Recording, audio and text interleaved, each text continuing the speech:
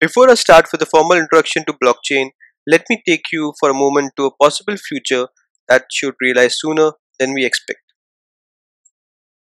Let's assume you are on vacation outside your home country at a shopping mall and receive a notification saying there is a sale on luxurious watches. You haven't been to the store before. You pick up a watch and you wonder if the watch is genuine and worth the price. Start a mobile application and place it on the watch. The application recognizes the watch and displays the complete life cycle of the watch, like where it was manufactured and the GPS coordinates, what parts make up the watch, where it was designed, when it left the manufacturing unit, who was the dealer, custom clearance certificate, what is the warranty period, and even correlated information like how much custom duty you need to pay if you bring the watch back to your home country, and even showing and comparing similar watches. So you purchase the watch based on these details and now feel even more connected to the watch brand and establish a trust with the shopping store for selling genuine products. Take another example. You need to transfer money overseas. You open a mobile application, provide the beneficiary mobile number, and money is transferred instantly. You can even select from multiple transfer rates from multiple providers, view their ratings, and choose one of them. You now have full control on how you can move your money across the globe without any central authority.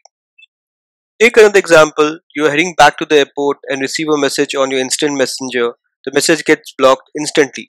The messenger classifies this as a fake news, so you are safe from distraction and later check why the message was blocked. So far, I talked about consumer application. Let's take an example of a complex B2B process like an international trade finance, which currently takes days to complete the trade process. Now, if the entire process is automated, self regulated, and equipped with enough consensus between various parties carrying out the trade, it can provide a window of opportunity for new buyers and sellers to handshake, implement, and execute trade seamlessly with lot of trust and confidence. In all the scenarios that I described earlier, and possibly in all our future applications, data would be the central point for businesses, consumers, and even system interaction. For businesses, data and its state would be used to establish trust and compliance between parties and for optimizing the businesses.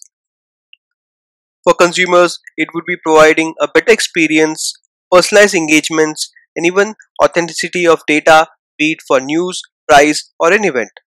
For system, data would be crucial to establish the trust and compliance for autonomous functionality between devices in a connected world. Now, in a data driven world, you need to establish trust and compliance between parties. You need governance, regulation, and accountability through automated workflow and digital contracts rather than central authority.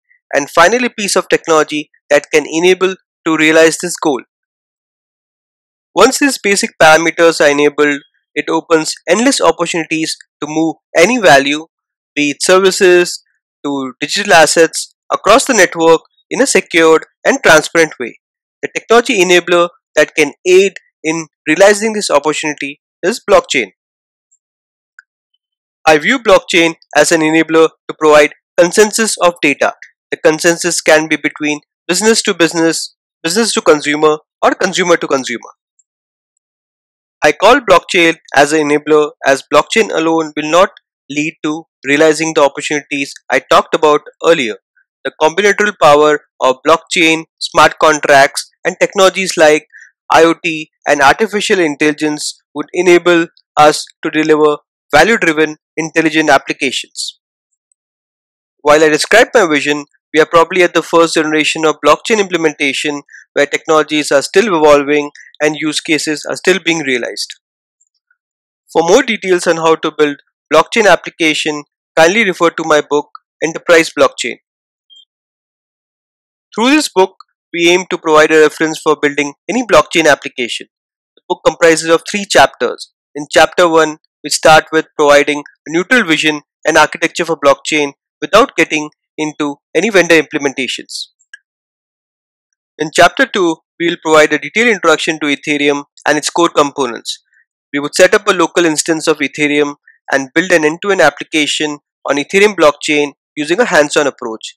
At the end, we would cover topics around extensions to Ethereum blockchain, integration with external world, and the future of smart contracts. In Chapter 3, we provide a detailed introduction to IBM Hyperledger and its core components. We would cover the enterprise capabilities provided by IBM Hyperledger 1.0. At the end, we would set up a local instance of Hyperledger 1.0 and build end-to-end applications on Hyperledger blockchain using a hands-on approach. Our goal in this book is to provide a simplistic view of blockchain technology. The concepts and references laid down in this book will help you to build any real-world blockchain application. Our aim is to keep the book short, relevant, provide practical guidance, and enough information to our readers to be productive. We hope the information provided in this book would be a valuable resource in your blockchain journey. For any questions and feedback on the book, please feel free to reach out to me. Thank you.